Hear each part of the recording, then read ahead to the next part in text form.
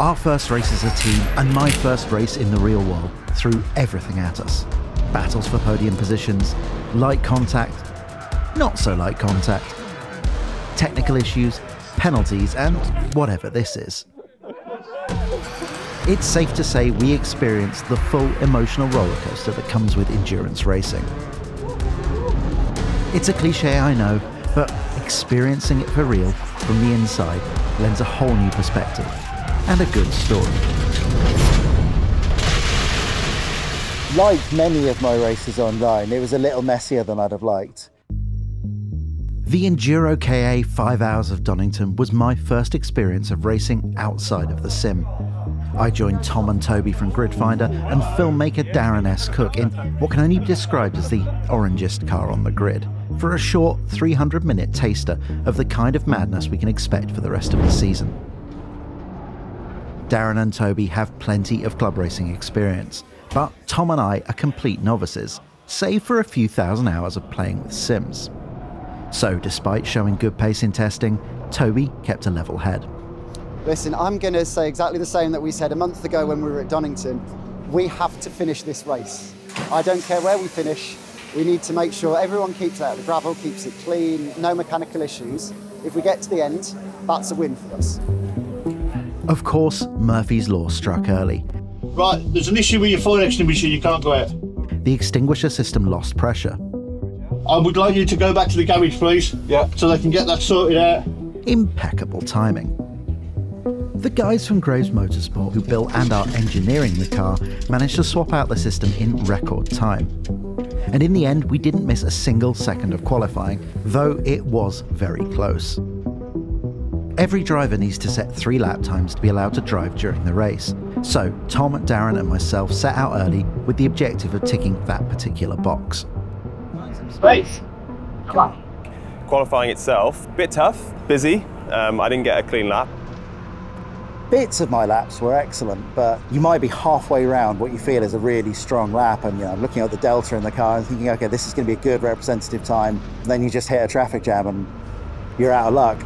And that's compounded by the fact that our strategy was predicated on putting the fastest guy in the car for the longest.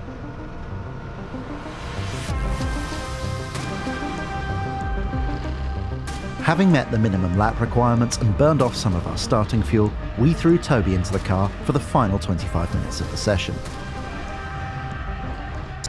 Yeah, pretty difficult. I mean, getting a clear run's half the battle. I think if you can do that, then you give yourself a chance.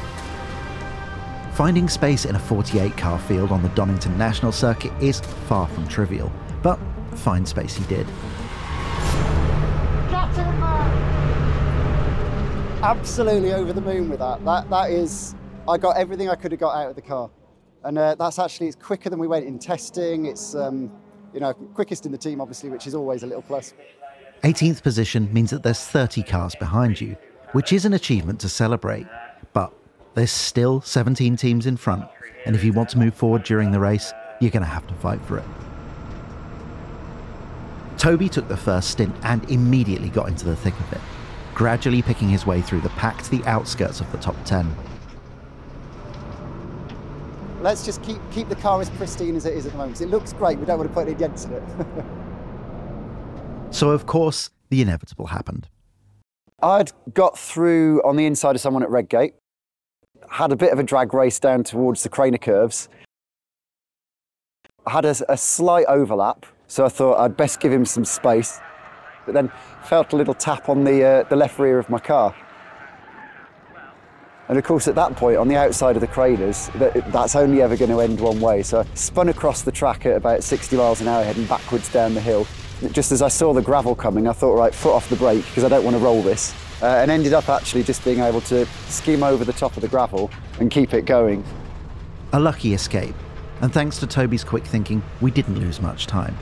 And I suspect that it lit a bit of a fire inside him as well.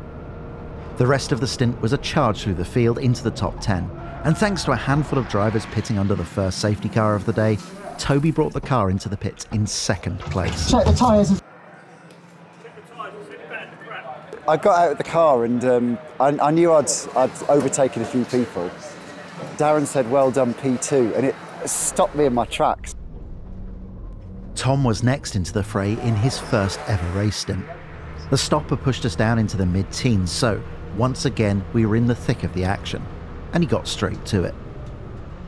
The sim racing definitely helps. You know, there's lots of people that would scoff at the idea of sim racing having any effect on real racing, but there is no doubt in my mind that the reason that I was as confident as I was with overtakes is because, yes, they're virtual, but I have done hundreds before in similar cars on this track. It can't prepare you for the fear factor, the adrenaline, but you've been through those kind of tactical thoughts before and planned and executed overtakes. Halfway into the 75-minute stint, and we were once again inside the top 10 in 10th. There were some scary moments. There were some moments where I hit the brake and the car in front of me got closer and closer and closer, and I pressed the brake harder and harder and harder, and I was like, oh my God, am I about to hit them into the chicane? But no, we came off unscathed. With the field a little bit more spread out than in the early stages, the remainder of the stint was less eventful. And by our second stop, the objective of just get it to the finish, don't worry about your position, was starting to take a back seat. When we came here, we decided that we just wanted to finish the race. That was our goal, that was our aim, and we achieved that. And I think between us secretly, we were like, oh, maybe a top half would be nice. I certainly had loftier goals, but we'll get to that. Stopping out of sequence with the pack had put us outside of the top 20, which left Darren with plenty of work to do. Things started well and Darren got stuck in immediately, making good use of his experience to fight past and to capitalise on other drivers' mistakes, putting us higher and higher up the timing screen. But other drivers' mistakes were soon to prove costly. A couple of things happened. We didn't have comms in the car. That was a massive hindrance to us. A radio failure earlier in the day had left us at a disadvantage, especially when it came to strategy. The safety cars are off-putting, I'm not going to lie. It does frustrate you a lot when you're not pedal to the metal kind of thing, but I think you've just got to get over it. Remember, you're in a car, you're doing a job. Darren's stints were blessed with 3 safety car periods, which allowed other teams to get their final stop out of the way early. We opted for an equal time split between the drivers because track time and experience for Tom and myself was more important than our final finishing position. But that meant that we ended up pitting under green flag conditions, losing significant time. I had shown really good pace in testing, but the responsibility of bringing the car home unscathed was weighing heavily on my mind as I took to the track. We have to finish this race. I don't care where we finish. We need to make sure everyone keeps out of the gravel, keeps it clean, no mechanical issues. If we get to the end, that's a win for us. I took this advice seriously and planned to take a measured approach, but unbeknownst to me, things were about to spiral. As I passed the start line on my 3rd lap, our pit board told me to come in. With no radio, I presumed we had a mechanical issue, but the team waved me through. A mistake maybe, or was it a drive-through? The next lap saw the pit board out again, reading pit in. My heart sank. This time I was pointed to a flag marshal at the end of the pit lane and a stop-and-go penalty we had to serve. It's impossible to describe the mixture of emotions you feel at a moment like that. Our egalitarian strategy and 2 unplanned trips to the pit lane had dropped us well outside of the top 20, and I felt entirely responsible, even though I didn't know what had triggered the penalty in the first place. But I still had a job to do, and I treated the rest of the race with more caution than perhaps I would have otherwise, lest I draw further ire from the stewards. The checkered flag fell quickly, and I had plenty of fun along the way, but it's not how I wanted things to end, in P27 out of 48. Toby met me outside of scrutineering. We have finished our first race. What the fuck were all those penalties, man? Track limits. But we'll debrief. We'll debrief. Track limits? How could it be track limits? I'd been so careful, and we hadn't even received a warning. Except we had. Due to the communication issues, we were unaware that we'd picked up a handful of track limit violations during the race. And I went into the stint with our car already carrying 15 seconds worth of post-race time penalties. Unfortunately, we didn't know that. In EnduroKA, the penalties for repeat offences scale upwards, so, well, you know the rest of the story. And if you're wondering, it was this fairly innocuous looking moment that triggered the stop and go.